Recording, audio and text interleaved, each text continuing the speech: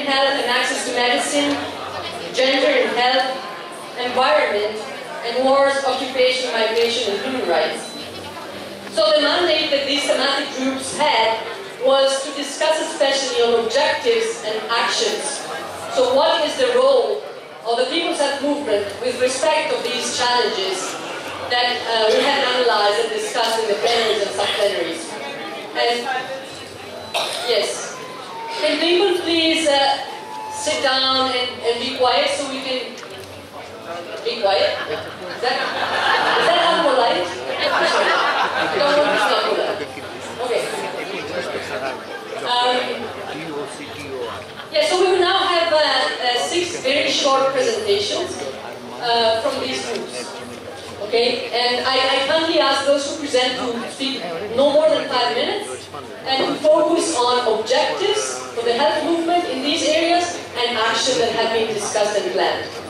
So we first have here David Legg, and he will report for the group who works around trade and health and access to medicines. Thank you very much. We had two really excellent meetings, supplemented by input from some of the other sessions, which were also very helpful. We have produced quite a large, well, a 4-page document, which I will not read out, but it is available, and we love people to read it. We have an opening section which talks about the role of trade and investment agreements and the significance of them in terms of being part of a neoliberal package designed to manage the economic crisis that the globe is in the interests of the transnational capitalist class. And that kind of explains why they are associated with austerity, with a lot of harmful health outcomes, and many, many more billionaires. However, I won't go into that overview of the problems we're facing, except to say that we spent quite a lot of time talking about the regional comprehensive economic partnership, which many of the countries represented in this room are involved in, and which is just about to be signed. And we initiated a sign-on letter, which is now available for everyone in this room to sign on, asking our governments to stop negotiating the RCEP project, to withdraw from it, and stop it coming into effect because of its damaging effects on health. Two of those damaging effects are investor-state dispute settlement and extreme intellectual property protection, but the package as a whole is much worse than just those two. We also talked about a current initiative taking place in the African continent, which is the development of the African Medicines Agency, which which will be a continent-wide overseer of medicines regulation. We think that there is some potential good to come out of such an organisation, except that it is being done in association with Big Pharma, and we know that Pharma has been working in Africa for quite some time to use medicines regulation to police intellectual property claims, which, if that were the case, if it was allowed to do that, it would contribute to very serious problems of prices of medicines in that continent. So we're looking at the possibility of an initiative around the African Medicines Agency as well.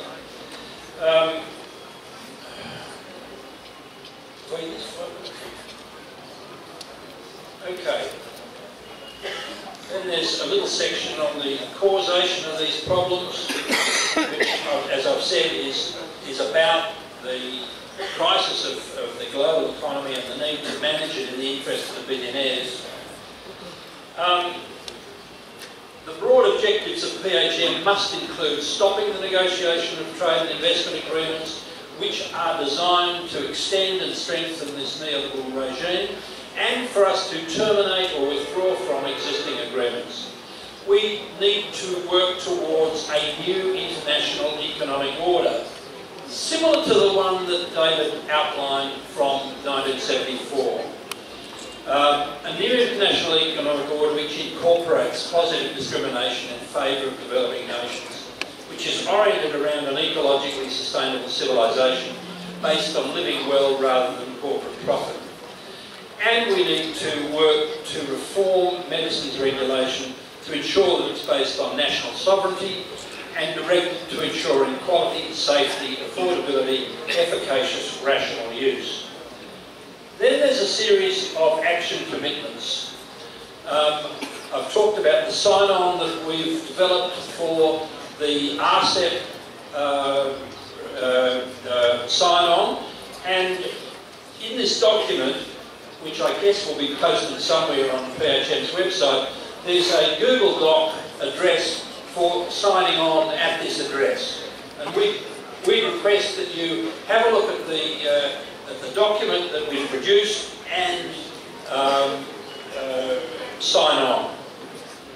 Okay, that's the first initiative. The second initiative is to refuse and roll back neoliberal trade and investment agreements.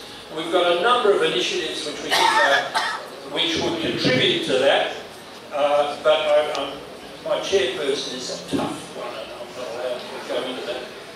Okay, we want to support the UN Treaty on a legally binding instrument on transnational corporations and other business enterprises with respect to human rights. This is a major treaty initiative which PHM shall support. And we have made a commitment to campaigning around this.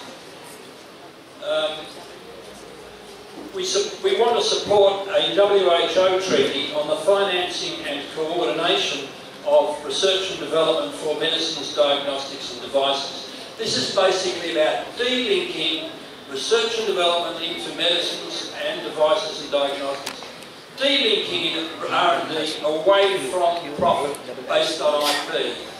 Public funding of research and development which can be prioritised and done without funding massive marketing expenditure, which is the present model.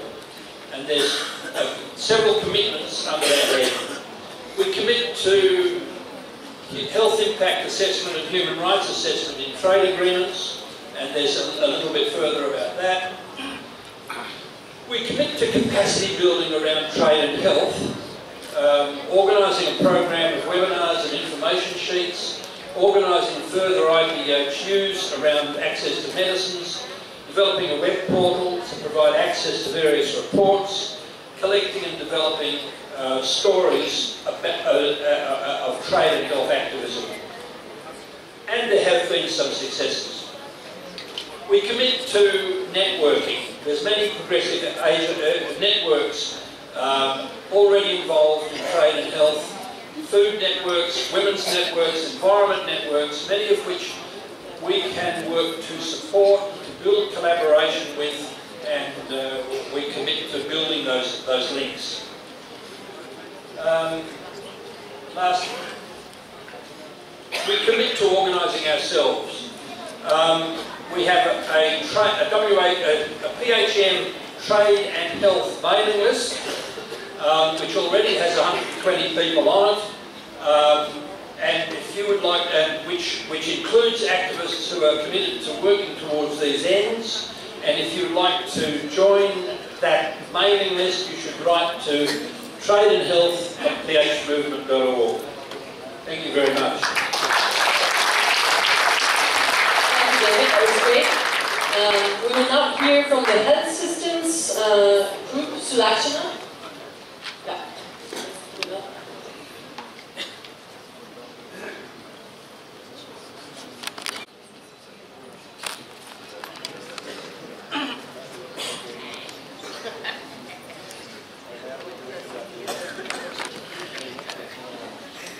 acknowledge that these have been put up like overnight, literally, because the groups have been working across the day. So yeah, I think it was really quite amazing that all of the groups managed to work so hard and so quickly.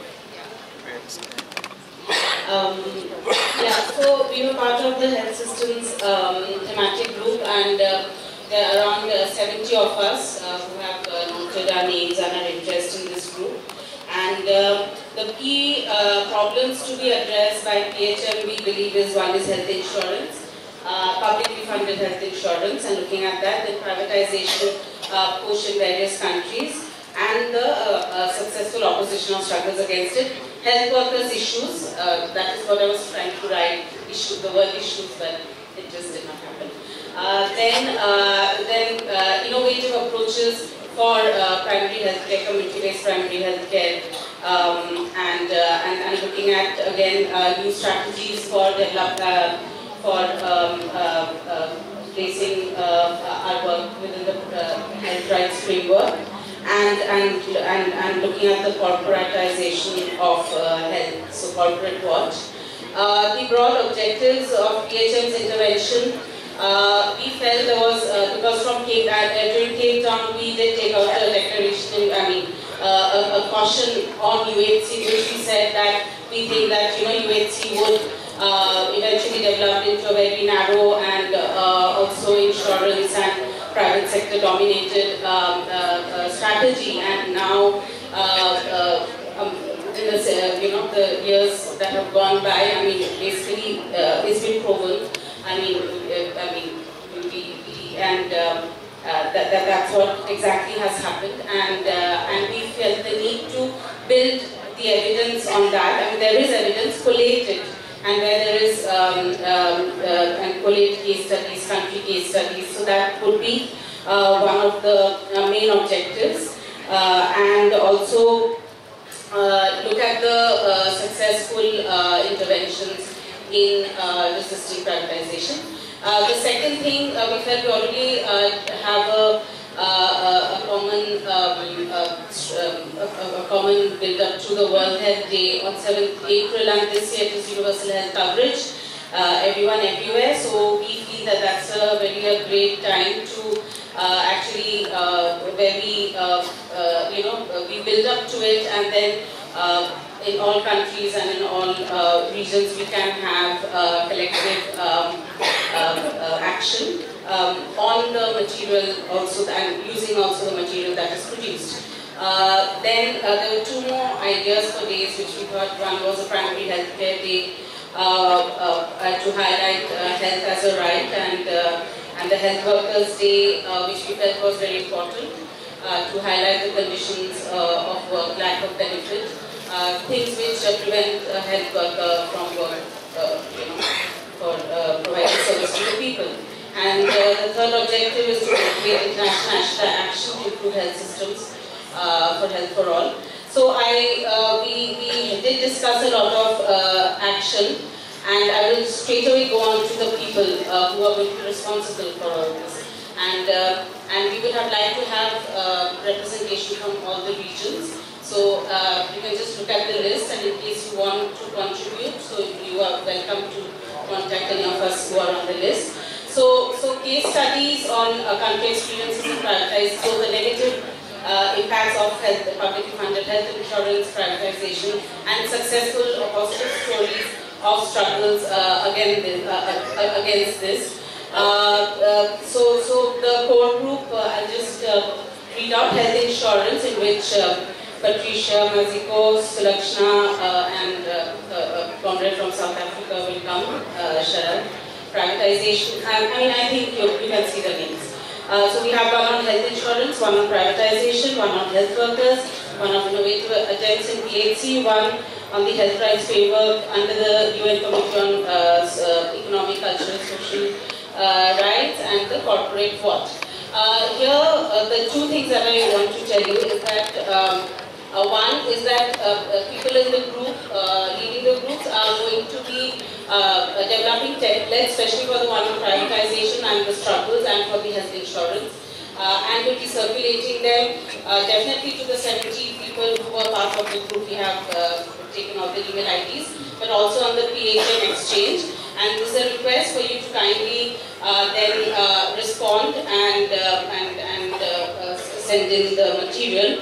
Secondly, if anybody wants to join, then very much welcome. You can contact any of the people where you want, depending on which group you want to join. Thank you.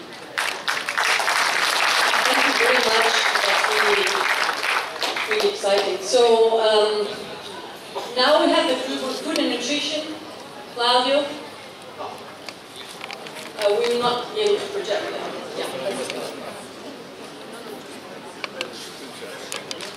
Obediently following the instructions received, I will only present 8 commitments to action, not to bore you.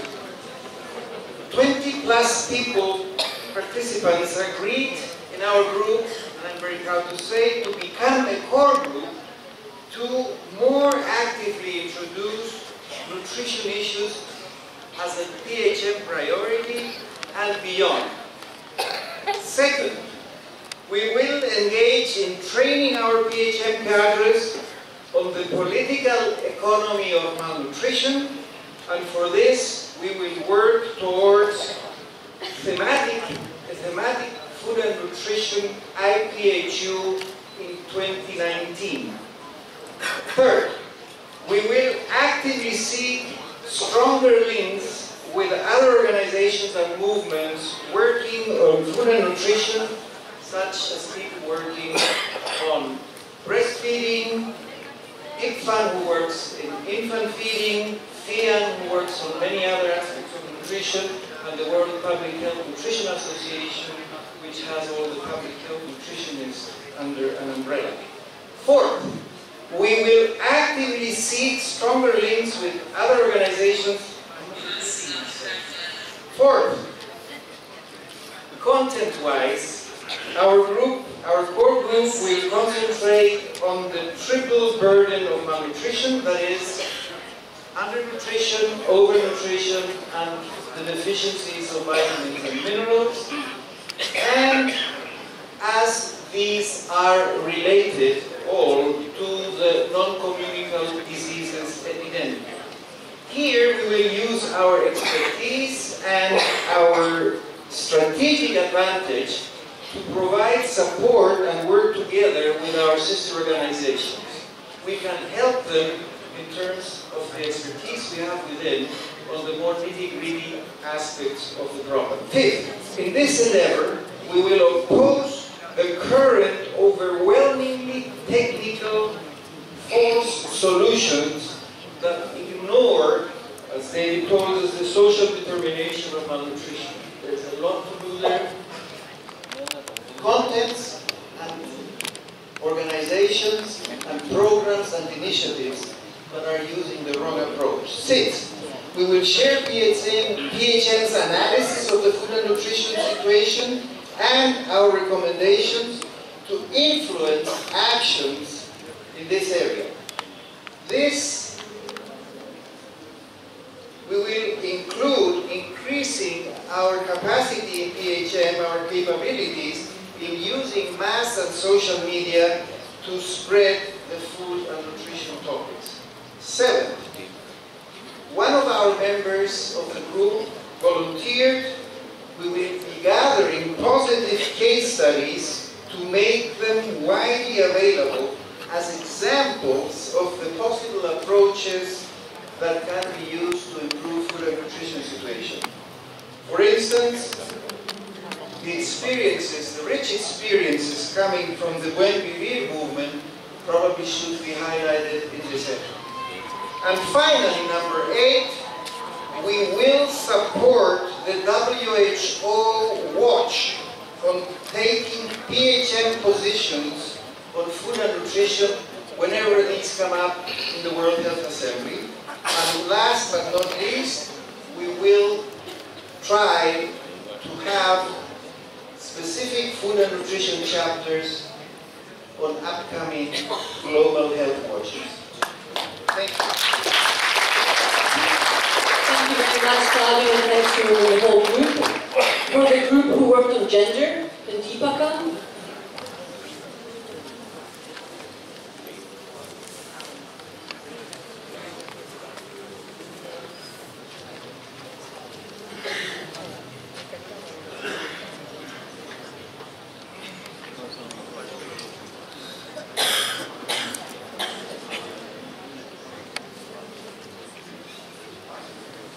Almost the last, I think, but definitely not the least.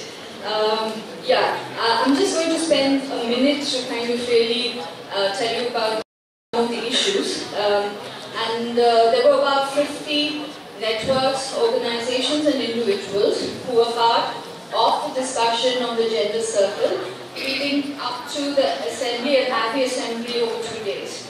So some of the issues that kind of came up in the discussion that we felt we should focus as PHM were the right to abortion, the rights of women engaged in unorganized sectors such as garment workers, and those who are community healthcare workers. And all of these issues have been coming up during the People's Health Assembly. Gender and conflict, because conflict is really a pervasive issue within countries, across countries, and it came up as a huge concern and something that needs to be central to our work on gender. Privatization and commercialization of healthcare as well as discrimination, that was a huge barrier to access. The need to look beyond the binaries of male and female and to recognize gender diversity and sexuality diversities within the PHM. One other issue that came up was to look at and understand better new masculinities, basically to really subvert existing norms around masculinities, and to remember the intersections of gender with caste, race, religion, disability, and several other factors that influence access to health and healthcare. Gender-based violence was another important issue that we felt that we should focus on. Of course, all of this, there are several of these issues and we will have to do it in different ways. I just come to the action commitments that we made as a circle. First of all, we felt that it is extremely important that gender should be seen as a cross-cutting issue and must inform all the thematic circles of the PHM, and that it should not be an isolated circle. And we also felt that in all future PHM events, assemblies, discussions, gender should be integrated, greater or strengthened analysis of gender should be integrated, and we felt and we believe that there are varied understandings of gender within the PHM, and therefore we need to build that understanding over the next several years. Very important strides have been made within the PHM, which we all acknowledge, but we felt that there is scope for further improvement. The other thing that we felt that was very important as a direct and immediate action was to issue solidarity statements on behalf of PHM on the Rohingya issue as well as on the right to abortion. And we have taken on responsibility within the circle to draft these statements, and we shall be circulating it on the And we hope that all of you will sign in, and this will also kind of circulated and have an endorsement as PHM. The second action area was networking, collaboration, building solidarity, and very similar to other circles. We felt that this is important to build solidarities and synergies with other networks and movements. So there were three broad areas that were recognized. One was with movements that are working with women, diverse women. It's because the women themselves are not homogeneous, so to really build those solidarities across regions and globally. Second was to build solidarities with movements that are already working on the right to abortion. We have amazing movements in Latin America, in Philippines, and across the world. So to build solidarities with those movements, and also on the issue of gender violence. And the third thing was to also engage and build synergies and solidarities with progressive networks and movements that are working on the issues of masculinities. The other area that we felt that was important was on awareness raising, and felt this was to be done at two levels, both within the PHM and outside of the PHM. Within the PHM, we felt that it should be done at all levels, that is at the local, regional, as well as the global levels. And towards this, we planned that we would map, share existing resources, and develop position papers that will allow discussion and furthering of the discourse of gender and health within the PHM and outside of it. And I mean, we haven't put down the names of people who take responsibility for it, but over the next few months, we hope to keep bringing our position papers on various issues within the PHM. Capacity building, we felt that the IPHU gender stream that took place this time, we received 170 applications, and we could only finally allow participation of about 35 people. And we really, all of us in the circle felt that it's a very important initiative of the PHM that must be continued. And we must explore possibilities. I mean, we also talked about exploring, possibility of exploring online kind of exchange of information and the possibility of online learning too. But that's in the longer term. But in the shorter and immediate term, really looking at the gender stream to be continued. Finally, I just to kind of talk about research and mapping of evidence from across the world. I think Claudia also spoke about that. Testimonies, case studies from different regions so that we learn from each other and really kind of build solidarity. And the last thing is, in the other initiatives of the PHM, whether it's the Global Health Watch or the WHO Watch, as a circle that we will try and inform and kind of bring in inputs as a gender circle to kind of influence issues or kind of to bring in better understanding of the issues that are being discussed in the assemblies. So these were some of the points that we had discussed, and we'll be putting up a more detailed note. We'll share it and it will be up on the website, we hope. And for anyone else who are not able to make it to these 2 days discussions and would like to be part of the gender circle, please do contact Sarojini or me. You can also contact us at the end of the meeting and give us your email IDs. Thank you very much. Thank you. Thank you so much. So for the group on environment, Erika.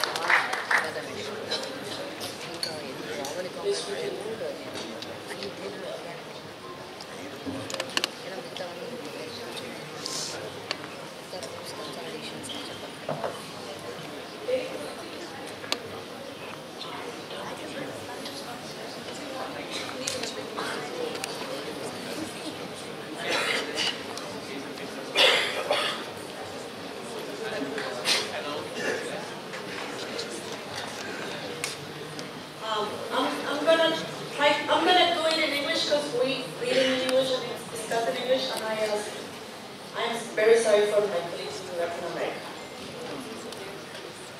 So what we've been discussing this since we formed the Extractive Industries Group since 2012, and we already have been working on a draft declaration that I hope it's gonna be on the PHM website as PHM Extractive Industries Circle. But then these meetings were supposed to broaden the scope of the environment group and include climate change, occupational health, but one point that we reached consensus in the group is that there is no such thing as sustainable mining or sustainable oil exploitation. That's one great the point that we are going forward.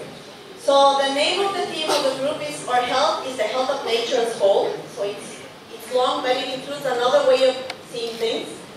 And we are also questioning the idea of development.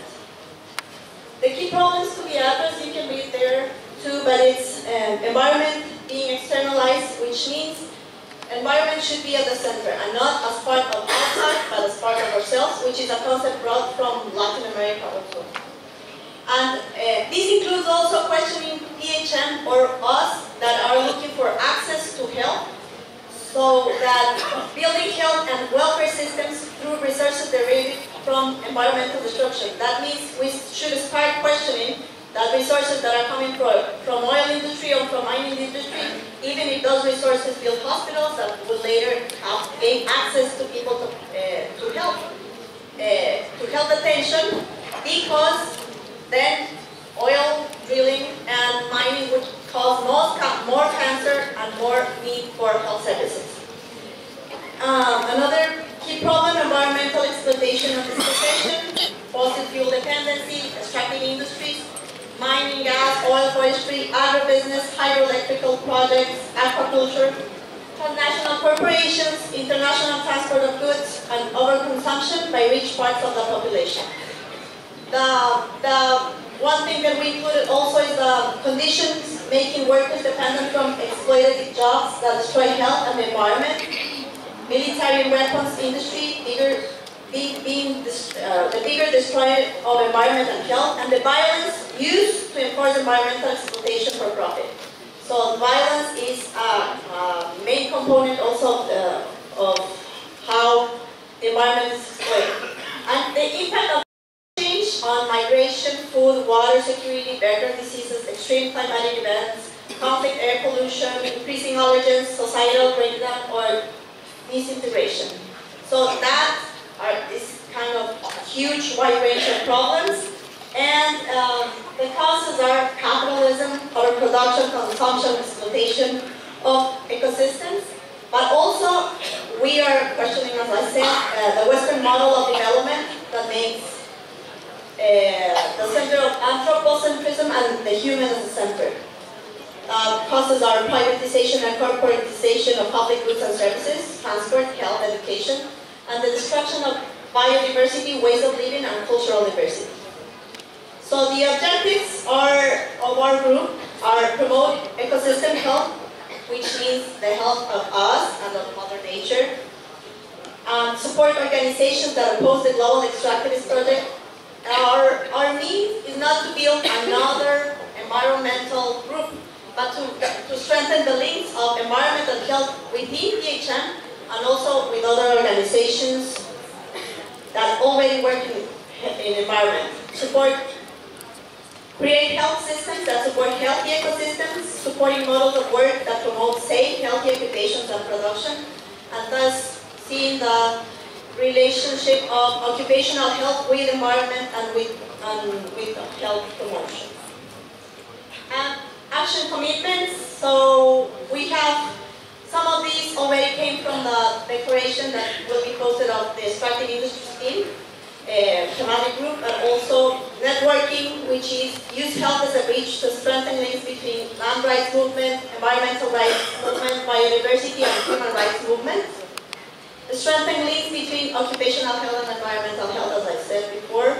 Strengthen North and South cooperation among people affected by extractive industries, such as shared development strategies, tactics, as well as solidarity and resistance in our common struggles across the world. And we have already been doing that in the North American, Latin American regions, like Canadian industries have been has been helping us to challenge Canadian industries that have investments, for instance, in Ecuador or in other regions. And organize regional gatherings where activists can share experiences in the defense of people's health, land, and water against extractive industries. Link with existing campaigns such as 1 Million Jobs campaign, alternative work for miners, or extension related movement in the UK. In awareness raising, cut health system wastes and emissions. So we also discuss about the NHS, for instance, being a huge producer of carbon emissions, how health systems also could produce climate change, promoting communitarian alternatives and indigenous ancestral knowledge and technologies, and condemning the criminalization, repression, and extrajudicial killing of activists in the struggle. As direct actions, we already, in the PHM, lots of country circles, do protest and direct actions regarding anti-extractive anti-destructive campaigns. So disseminate these campaigns and experiences of action in different countries and through the PHM communication channels. In capacity building, organize events to facilitate the sharing of experiences, and we were asking this to the movement. We need support with translation to exchange experiences across regions because it's hard to talk in Spanish and have solidarity with English-speaking comrades. And in policy analysis and advocacy, some ideas that already are being implemented by PHM North America is critical analysis of countries' environmental policies to include a health perspective. So that is pretty much what we discussed. Thank you very much, Erika. So the last group is the group that worked over lunch, because we didn't have actually a thematic space for that, on wars, occupation, migration, and human rights. And Jojo is going to report.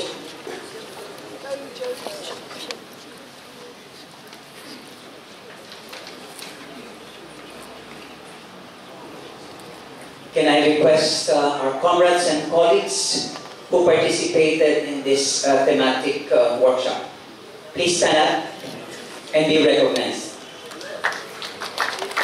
Everybody in Team 6.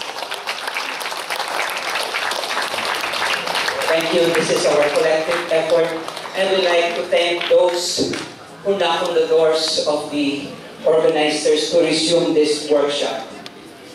Missing this theme, this great theme of migration, military conflict, occupation, and state repression will be of great impact. These are such worsening realities that we have to face as one of the worst social determinant of health nowadays.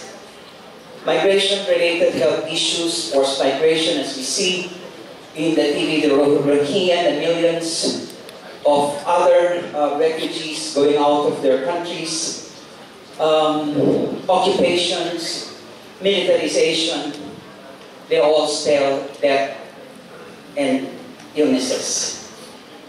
We root this out as a causation of these problems in the insatiable greed, insatiable capitalist greed that exploit our resources and our people and brought about unsurmountable effects. For the broad objectives of this intervention in this area, the PHM wants, one, to show solidarity with the people who are suffering in these circumstances.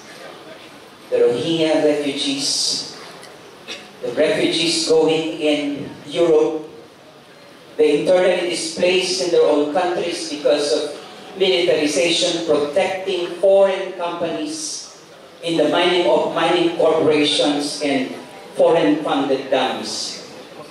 Second, we want, as a whole, to show our help to comrades in the struggle who are facing repression. We, health workers, and the communities we are working are definitely under attack. Third, we need to pressure international organizations to advocate for equitable policies, conflict resolution, peace building, and disarmament. We also want to influence government policies in favor of safe and free movement of people and ensure the migrants' and refugees' health rights are upheld. We also want to stop military research and development with taxpayers' money. They are our money killing us directly. We also want to push for more social agenda in those regional integration processes. We want the UN system to take up their role and increase their accountability, including the UNRWA. And last but not the least, we want to expose what is really happening in the context of a massive fake news and misinformation by the powers, like the imperial powers and their local collaborators. For our action commitments, we recommend the following. 1, in the aspect of networking and collaborating together, building solidarity and listening across differences. We need to build stronger linkages with both peace movements, with organizations working for denuclearization and disarmament, and others. We need to build more and stronger linkages with movements of migrants and with their solidarity movements. And we need to strengthen our communication exchange of information. On the aspect of awareness raising, publications, campaigns, etc., we want to ensure better visibility of our issues. We need to communicate them to the world. We need to communicate them to ourselves so that we can gather solidarity. Second, we need to campaign for the rights to health of migrants and refugees. We also need to campaign for the divestment, to stop funding with public money from military research and development and the military industry in general. We also need to campaign for the safe passage of refugees. Some recommendations on direct actions. We enjoin everybody to join the BDS campaign to assert the right to return and to end the occupation in Palestine.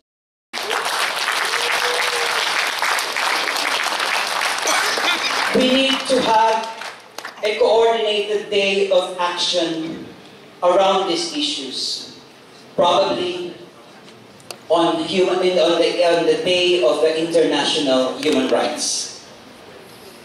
On research, including collecting, learning from people's experiences and testimonies, we might join each other to form quick reaction teams, fact-finding missions, and solidarity missions.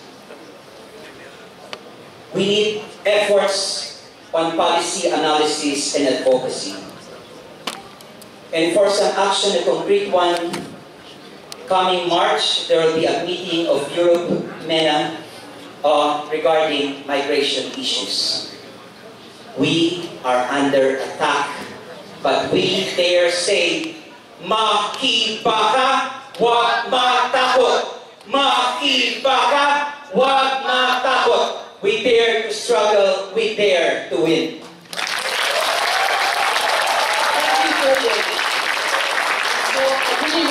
All those who put so much effort in coming up with concrete proposals and strong commitments. I need to acknowledge another group that has been gathering and doing great work, and I'm going to read just a few lines from them. The traditional leaders of the world, along with primary care workers and public health researchers coming from Argentina, Australia, Bangladesh, Brazil, Gambia, Guatemala, India, Liberia, Mexico, Nepal, Nigeria, Paraguay, Sri Lanka, South Africa, United Kingdom, and others, arrived at a declaration. The declaration emerged from the deliberations in the subplenary on indigenous health and well-being, and 3 workshops on ancestral knowledge and practices, traditional medicine, and politics of knowledge that were conducted during the assembly. So the declaration will be made available equally on the website.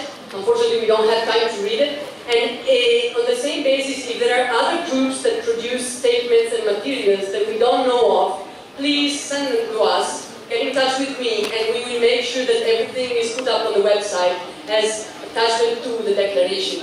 What is the process now for these documents? So these documents and actually these groups will not end, as you can see, at the assembly. So they will continue working. There will be hubs of activities for PHN. So you will find these documents up on the website. In addition, we will try it's not an easy task, but a group will be mandated to come up with a declaration, to consolidate these documents, especially the parts regarding analysis and then objectives and actions, in just one document. And again, this will go on the website. It will stay there in different languages for collecting further inputs and comments. And then this will represent the final declaration of this fourth People's Health Assembly. So I hope the process is clear for everybody. If you have any doubts, just come see us. But just to say that it is not the final words of these documents. They're meant to guide our action, but they also can be improved through the contribution of everybody. I think now it's a time for celebration. Thank yous. Thanks. I seek only 1 minute to address my one. I am afraid we cannot open 1 minute, but I'm sure so many people would have things to say at this point. Half a minute. I am sorry. I am really sorry.